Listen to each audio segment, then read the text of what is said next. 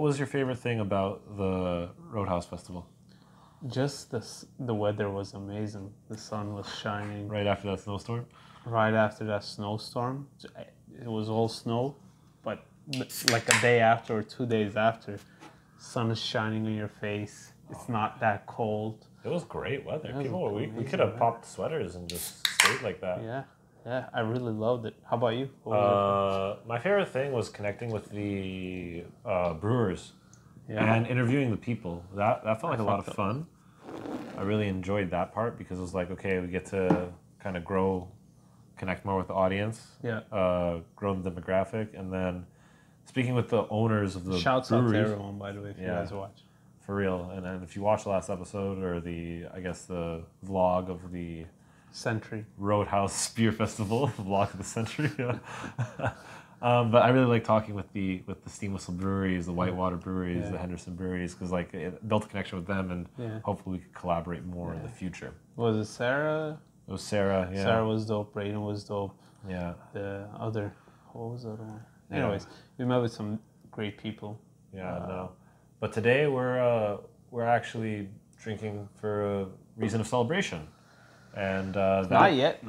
Well, oh well, for my wife, but yeah. hopefully for Ion soon. Yeah. So, my wife got her PR, which is huge. We live here in Canada. It took a very long time. And so yeah, we're drinking because my wife obtained her PR, and Ion took a positive step towards his citizenship. Yeah, Lord willing. Yeah. Lord willing. So, cheers to that. Man, I'm still waiting for this hazy. So what do we got today? Oh yeah. We have. Cheers to that. Cheers. Hold up 1 second.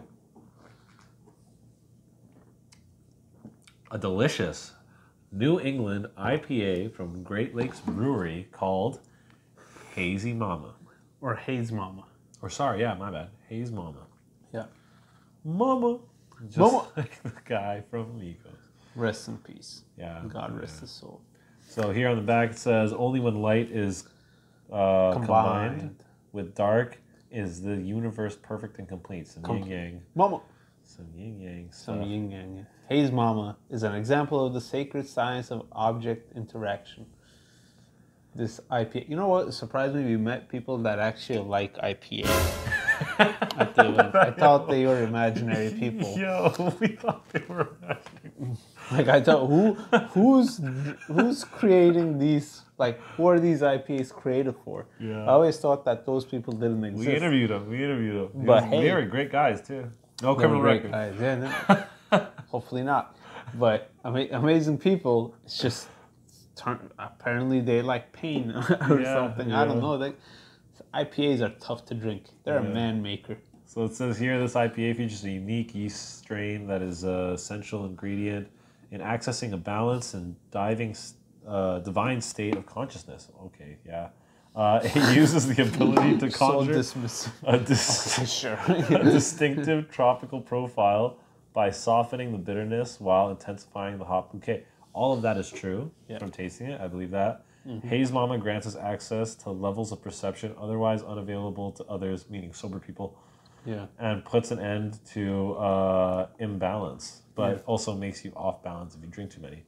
Ooh, Haze is our contact point with clarity on the visceral olfactory journey. Yeah, I don't know. I don't know what that means. Some big words over there. Furthermore, brownies taste good. It says that on here. I didn't just add that. Yeah.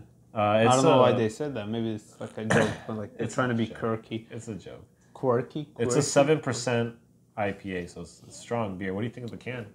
I like the can. There's a woman there. If you can't show see it to them. You talk about it. What color is it? It is a mixture of purple, or blue, light purple, orange, and like a neon blue. Oh, I like they added purple there. Purple haze. Yeah. Get it. So the purple's on the bottom here, then the blue is like her hair and her face. Her outfit is pretty randy. Inspired. Oh, just like what is this? Parsley? Not parsley. Paisley. Parsley is a spice. Paisley figure. Yeah, I like the can design, man. There's like he's holding like a something. I don't know what it is. Chakras. For real, some chakras. Some Wilson. Some spirit evolution ball. It's a spirit bomb. Yeah. from Dragon Ball Z. Yeah. How about you? What do you think?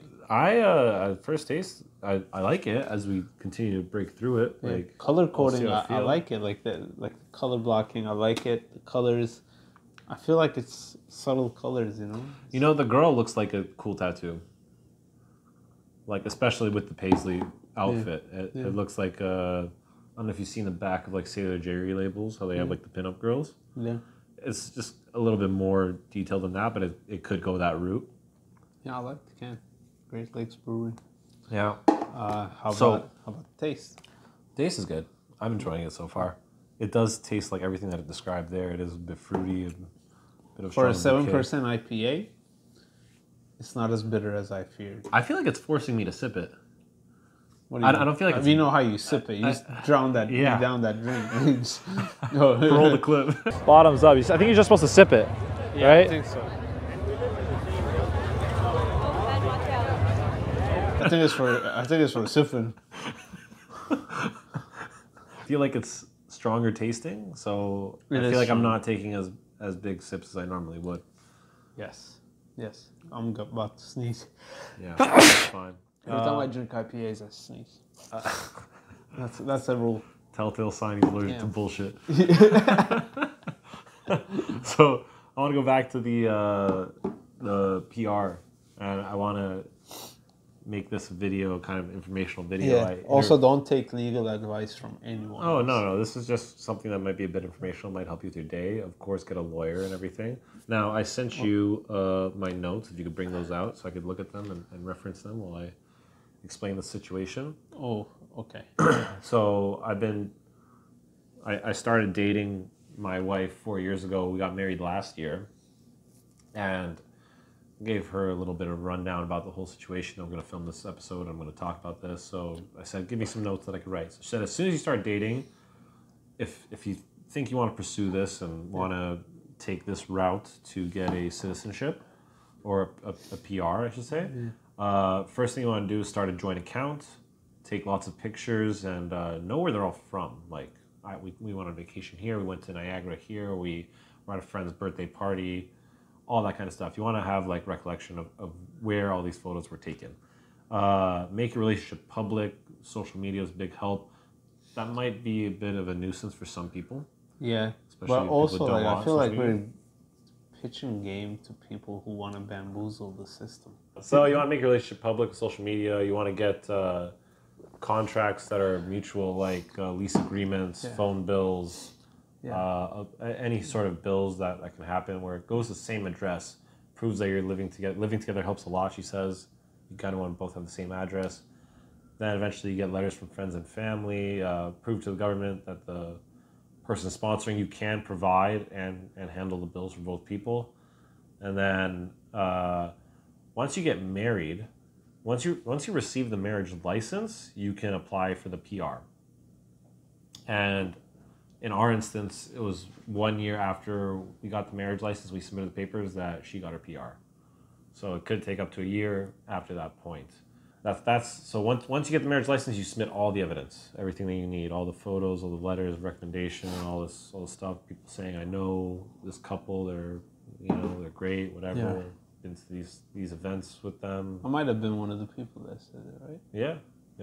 So obviously do this with the person that you are in love with. Of course. Want to continue your life with. Because getting divorced is a sticky situation. It's like you got to prove that you could fund them. So I won't say the exact price number that you need in your bank account. It's nothing insane though. And then once you submit all this stuff, the government will reach out to you through mail for biometrics and medical exams. So the reason for these biometrics and medical exams, sorry, I screenshot that. Yeah. The reason for the biometrics and medical exams is biometrics is like your fingerprints and your like eye scans and stuff. They want to monitor us. They want to control us. They want to know that you're not a criminal from a different country escaping. I'm kidding. Fugitive. Yeah, of course. It's just like a COVID conspiracy. For sure. So that's the reason. And then the other thing for the health exam is to see if you're not terminally ill, because then insurance does not end up covering No, I didn't your know costs. that. Yeah, that's a really weird thing. I knew I went through medical exam before I got my PR, but like I didn't know it was for that. Yeah, that's why. Yeah. So that was the very thing. Like, say you brought plague here or something, like some incurable shit. It's like they can't afford to deal with that for you, you know? Yeah. I mean, there we go. Yeah. Congrats to Priscilla. Yeah, it was sick, man. All right, so that's what's up, man. That's what's up. Like, the process took some time, obviously. Oh, dude, it took forever. The paperwork in Canada takes a long time. I mean, first off, it's like 3 years of dating. Like, do I really want to marry her? You know, does she really want to marry me? Of course, she has a say in it too. Yeah. Right? I didn't trade her for a cow or anything. Like, so except to see if she likes me as well, and luckily she does. So then you get married, and then once you're married, you gotta wait probably a year, sometimes more.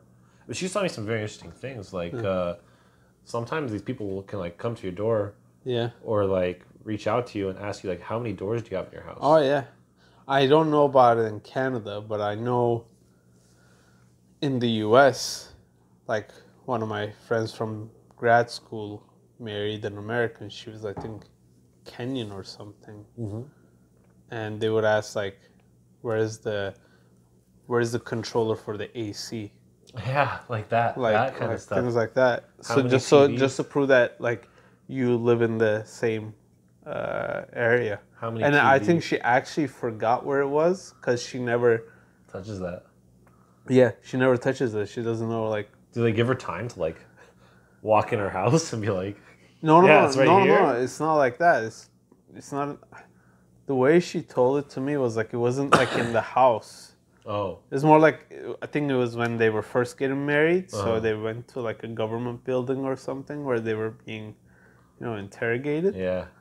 Or maybe it was in the house. Maybe the agents came to the house. I don't know, but like I know that like. They were living together, but she didn't know it because she never used the AC or HVAC system. So. Yeah. That's interesting. Bro, every time I drink IPAs, I get clogged up. Really? I want to sneeze. I don't know what's it with this might be a medical condition. Like, what the hell is up with the IPAs that always make me do this? Like, possible. I swear, I don't know. Like, the fuck. It's possible. You know, like, I will give you this, though. This IPA tastes better than a lot of ones that we normally drink. Yeah, it tastes better. Great Lakes Brewery does their thing. Shouts out to them. Did we speak to them? We did not. Okay. I don't think I take back the shouts out. No, leave the shouts I'm not giving a free plug. That's exactly what this whole show is. Let us touch the bag first. I'm kidding. Censor the can. Censor the whole can. Censor the beer can. That'll teach. Censor the mug. We're not letting this happen. But yeah, like, oh man. Like, maybe this is an IPA thing. Like, I don't know. Maybe. I don't know. Oh, let me not show my socks. Oh, for free? Yeah. Let's talk more about the Roadhouse Festival, though. So, another fun thing about that is a lot of nice. You scored the boot toss first try. Oh, he missed. He couldn't record it. That? No, I don't think I won. I think it was a scam. Yeah. So Bloomstones, whatever. Blunderstones. Some shoe company will throw it up on the screen. Like a famous Chelsea boot producer. I think they're based in Australia. Yeah. It's famous. So you've seen people like $200 a boot. So it's not cheap. It's premium, good quality boots. Throwing them. Yeah. So they give you 3 boots. You throw it into a basket from 20, not 20. Like a big trash can. Yeah, 20 feet away. 20 feet, I don't know. And 3-point range. You bought. So we waited in line for 15 minutes and nobody hit it. My turn, first try. Splash. Hand Splash. to God. Hand of God. Hand to God. I was like Steph Curry. Yeah. I'm like, you people don't know how much I play ball every week. You know how pissed I was? Because he recorded me do it. And then as soon as I went to record him, some guy taps me on the shoulder and he's like, oh, excuse me, what is this? And I'm like, oh yeah, you just go, you throw the shoe in and then you win some prizes. And then I turn around. Like you don't know? Yeah. Watch for 10 seconds, you understand. I turn around to get my phone to press record, and then this guy's just I see it midair and just bang. Splash. I was Steph Curry with it. Left the hangout and all that. I was freaking out, man. I almost turned around midair. Yeah. I almost shimmied, You did it underhand, right? I did it underhand. I tried underhand for the first one, and I just felt more comfortable throwing overhand, and I just bricked. But that's me, right? Yeah, I was annoyed. I wish it was captured on the camera. I saw that guy with the corner of my eye. Like, dude, just watch for like 10 seconds. You get the gist of it. But Bloondies also, Bloonstones or whatever the brand is. Yeah. They also bamboozled us. I felt like doing such a difficult task. Yeah, there wasn't a lot of people score. Like, it wasn't, yeah, we waited online like, what, 15 minutes? Maybe the whole day watched I like saw 25, 30 people. I think only like 2 scored. You and I saw like 2 more maybe. Yeah. I don't remember. Like, and nobody hit it before me. Probably, what, 20, 25 people, 30 people? Nobody hit it. I hit it. I'm thinking, I won one. No, you have to enter a lottery. You won a chance to enter a raffle. That's what happened. Bruh. Yeah, like, the hell? That's like, shenanigans. Is this Jordan 1s? Is limited colorway? Is this Jordan 4s? Yeah. Is this Jordan 3s? What do you think about that whole kind of process to get shoes? It's kind of weird, right? Or raffle? The whole raffle thing. Raffles, I get it. When it's popular, I get it. But you still have to pay. It's a chance to buy it, though. That's all it is. But this wasn't a chance to buy it. This is still... This you win. Yeah. Yeah. This wasn't a raffle. This is just, you get it for free. But still, like, fam, the whole day, only like probably 3-4 people hit it. Give me one. Give all of us one. You're a famous multi-million-dollar company. Yeah, they should have had like 10 on standby to hand out right then. Yeah. But then it's like sizes and all that shit. I get it, but like still send it to my address. Oh yeah, for sure. Let's talk about pros and cons of the festival. I think some pros were a lot of interesting pros here. So one was speed. The lineup, we didn't wait in the line too long. No. To enter. We didn't wait up in lineups for beer very long. No. Friendly people. Friendly people. People offered us drinks. And my mom always tells me, don't take drinks from strangers you don't know. Yeah, we didn't want to take their drinks. So I didn't want to take their... Plus, they offered us energy drink. They offered us like Red Bull. We're like, we're good. Yeah. People who were at the event, like the vendors were very, very polite, friendly. Like, of course, they're trying to promote their product and everything, but they are all in good spirits, so that was sick. Yeah. Food was pretty good. You got some nice oysters there from Oyster Boy. Oysters were good.